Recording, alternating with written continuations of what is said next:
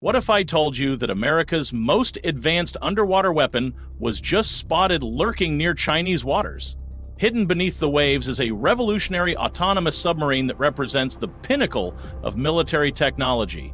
A classified project so secretive that the government has tried desperately to keep it out of public view, but thanks to some eagle-eyed Google Maps users, the cat is officially out of the bag.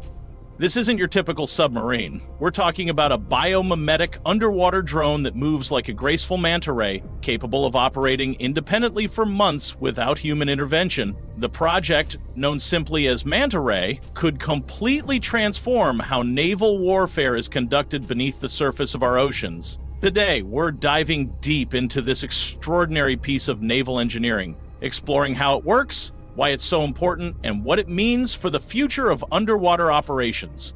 We'll also examine other cutting-edge autonomous vehicles that are reshaping modern warfare as we know it. The story begins in 2020 when DARPA, the Defense Advanced Research Projects Agency, launched an ambitious program to revolutionize underwater vehicle design.